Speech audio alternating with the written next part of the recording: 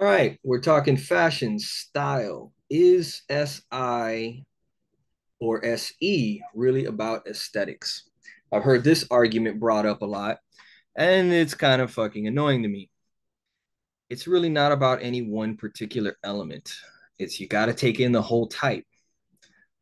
When I bounce around and you look at some of these images, can you really tell exactly who has SE valuing and high SE, who has SI valuing?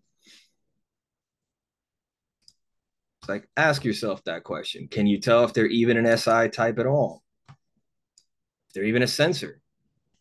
Are they a sensor? How the fuck do we know? What are we looking at? What makes the difference for you? Right?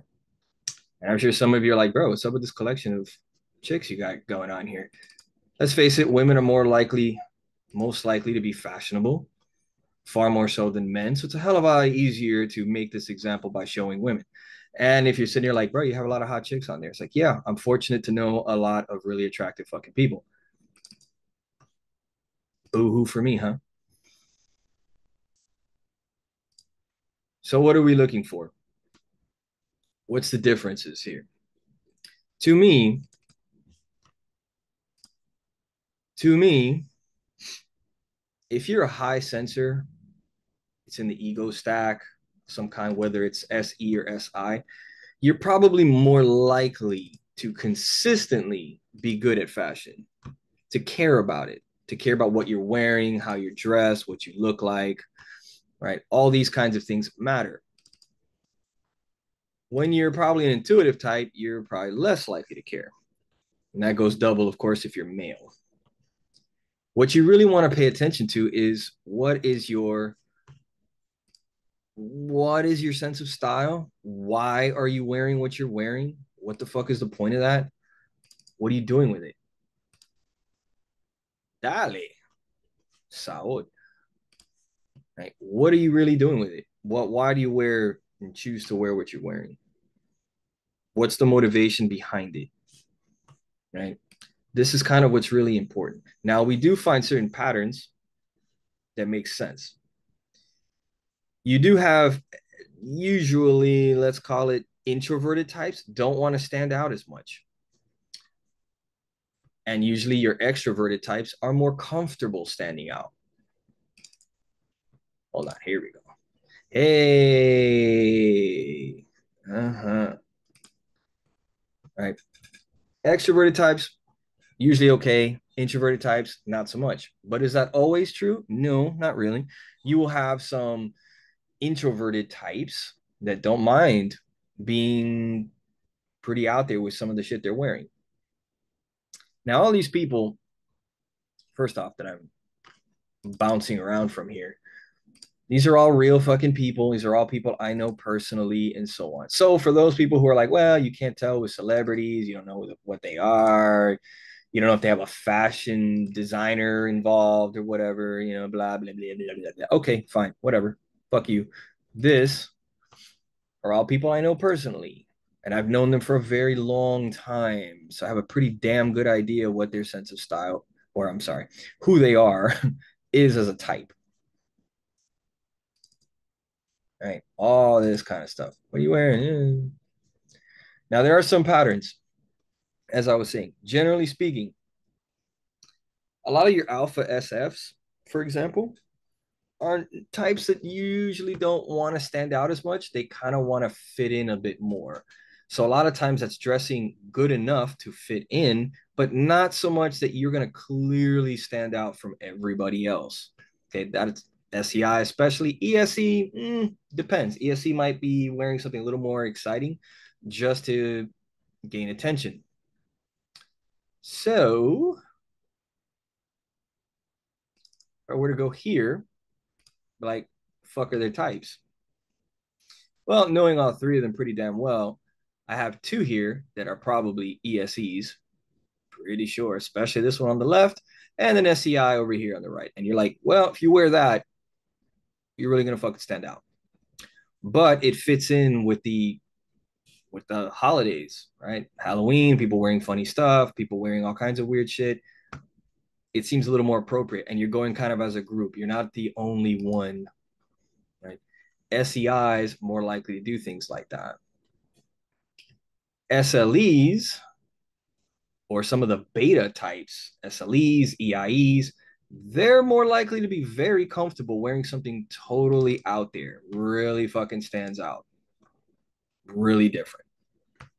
Here's another one, almost guarantees she's an SLE.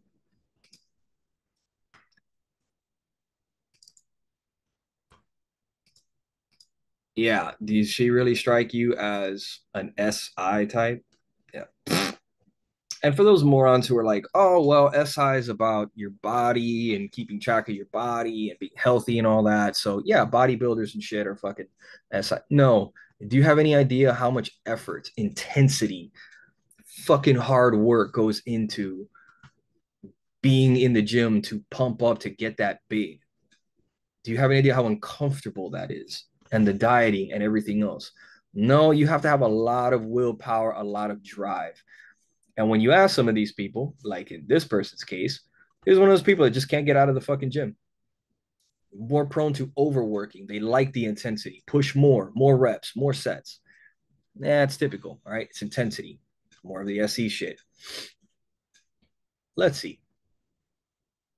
Boom.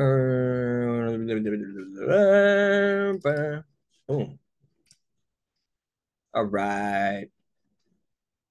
Right. Usually SEI on the far left, another SEI on the far right, LSE here in red. And you've seen her before, IEE actually over here. Tasteful, elegant, everybody fits in, looks nice. Nobody wants to stand out too much. Ironically, the one person standing out the most is fucking me because I'm wearing something totally unique that nobody is fucking wearing, and I'm going to stand out a mile away. Fuck COVID for ruining these fucking photos, all these stupid masks and shit. But this is common for many high SI types. They can dress very tastefully, very elegantly, but maybe don't want to do it in such a way where they're totally standing out from everyone else in the room. That might feel awkward to them. It might make them feel like they're making other people feel uncomfortable. This is where the ethics comes in. It's very important when it comes to sense of style. How are you making other people feel with what you're wearing? Do you even care? Right? Dale. Do you even care how you make other people feel with what you're wearing? If you're a FE valuing person, it might be important that you're making an impact of some sort. What kind of impact, though? Are you making people feel uncomfortable? Are you making them feel comfortable with what you're wearing? Are you blending in or are you standing out? Are you wearing something that's really different? Is that your intention? Do you want to do that? Something an EIE might do. I really want to stand out.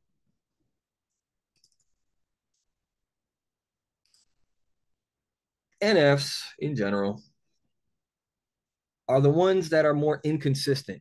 They can dress really nicely sometimes, but then they can wear some kind of like unusual shit that they like because they have some interest in or personal connection to.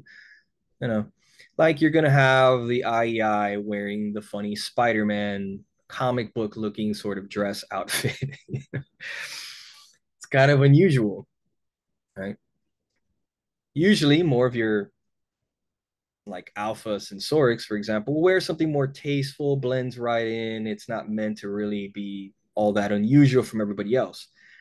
Now, on the downside, it can make alpha SF types kind of seem sheepish, would be a criticism that they might get. They dress very tastefully, very nicely, but it's not very original or unusual in any kind of way. It just looks like everybody else. Case in point, uh-oh, right? You probably take a wild guess what type you think she fucking is. You're probably right. But now you're going to get into, again, IEEs can often just be into weird stuff that they like it. They want to wear it for their own reasons. It's not really important whether other people think it's great or not. They're not as concerned how they're making other people feel. whether they're blending in as much. They're more concerned with their own sense of interest and style and what they want to express. So you'll see this kind of stuff a lot more with your NF types, EIEs, IEEs, even EIIs may do this a lot more. You'll probably see less of this kind of unusual shit with what do you call it? My IEIs.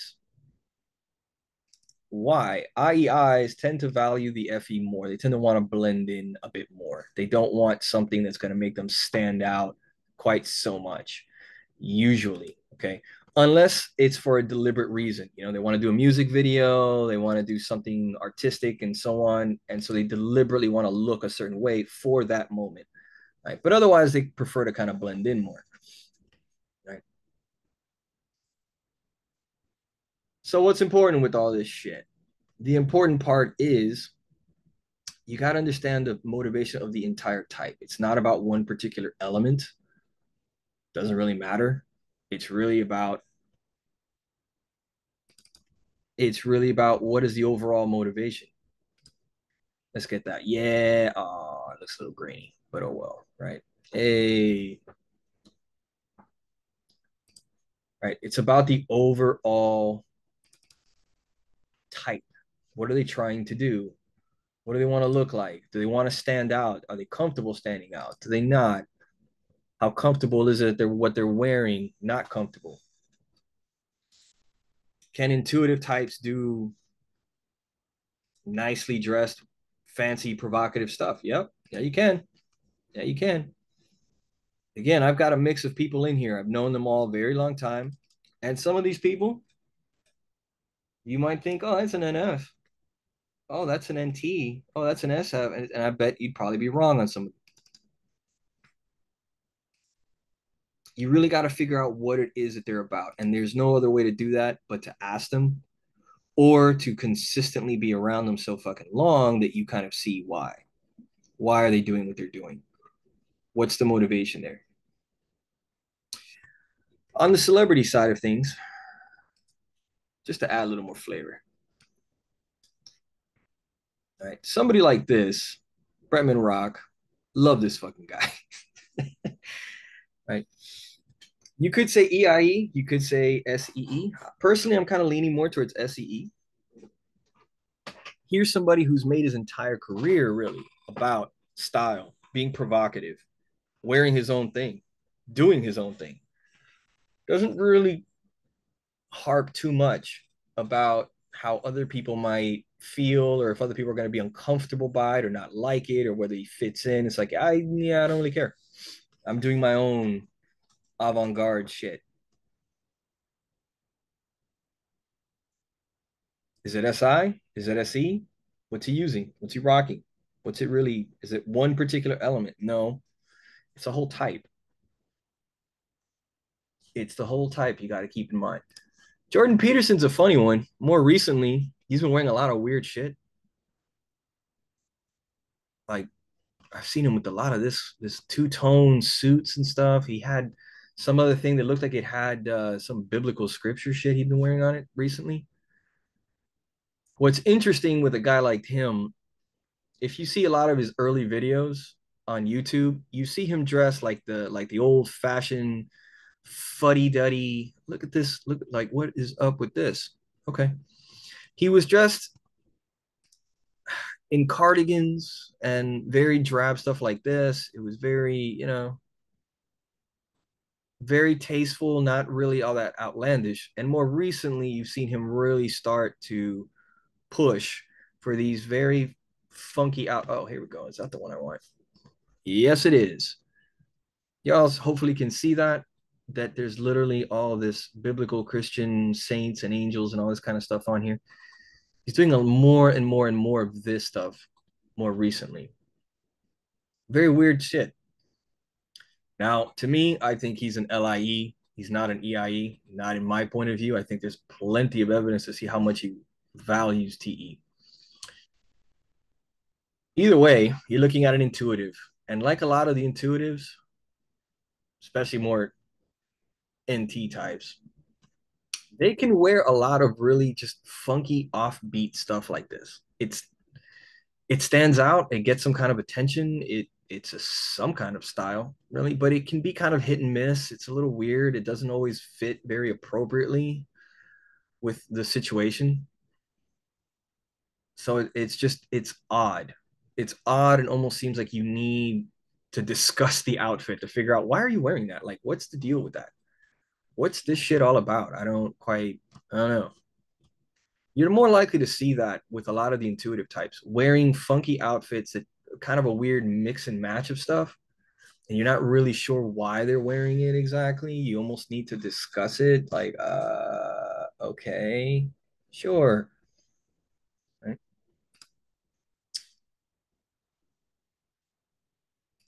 Again, if we get into these kinds of things, you're like, what's with the feathers? And then there's like different color hair and there's like all sorts of weird stuff. And you're just like, why this weird mix and match? I don't know. What's up with that? What's with the, I don't know, the boots and this? It's just kind of odd. And you just feel the need to sort of start poking at why are you wearing this sort of weird shit? Like, that's more common with your intuitive types that really try. It doesn't mean an intuitive type can't be very fashionable and get it right and get it perfect and just look amazing. They can just, but that's kind of different from when you're looking at types that are probably like high SI types, like an SEI. They have a more conventional style. Everything looks good and it's all put together very well. Everything blends well, but it's nothing unusual that really goes, what is going on with that? Why would somebody choose to wear that? Like, where did that come from? Like, no, it's like, yeah, everything looks nice, fits, everything's very, but it's kind of conventional. There's nothing that really jumps out at you. It makes you go, what the hell is happening right now? Even again, types that are not necessarily SI, maybe SLEs. You're like, uh-huh. And maybe some SLEs and SE types don't mind raising the intensity a little bit, wearing something perhaps a little more provocative, showing off some stuff, but still very tasteful. Everything's put together nicely, flows well. There's nothing that you're going, wow, that's some quirky, weird thing that you've got going on there. Not usually. That's not the way it normally goes. Let's see, what else? No, yeah, and again, you have some just elegant. Everything works well. So anyhow, my point that I really wanted to drive home with all this is really just when it comes to aesthetics. What is aesthetics? Is it really SI? Is it SE? Is it no, look, in general, sensors are more consistently fashionable. They're consistently better at this shit. Intuitive types are usually less consistent about this and maybe more likely to not really care as much, to be that person's just sort of all over the fucking place. Right? Um, Women, of course, more interested generally than men are. Duh.